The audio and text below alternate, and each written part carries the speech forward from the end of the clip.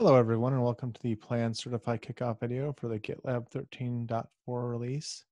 In this release, we are setting the same theme as last month to uh, provide the first iteration of the Quality Management MVC. After some internal discussions, we actually held back on that last month to further evaluate and refine the MVC. And we're very excited with an updated MVC for test case extensible issues, which will enable people to create test cases from within GitLab directly in an issue-like format.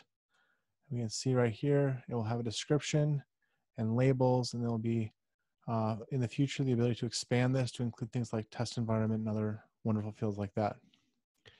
As this is unweighted still, we are still trying to determine if this will fit in 13.4, though it is our intention to do what we can to ensure it does fit into 13.4. In addition, we're looking to work on the second step of the quality management MVC by completing the design validation and solution validation for generating issues for test sessions.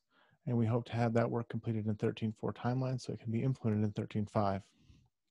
Additionally, the same as last month, we are excited to work on releasing the ability to mark a requirement satisfied manually. And that is here with some design, which will enable us to click a checkbox to mark a requirement as satisfied.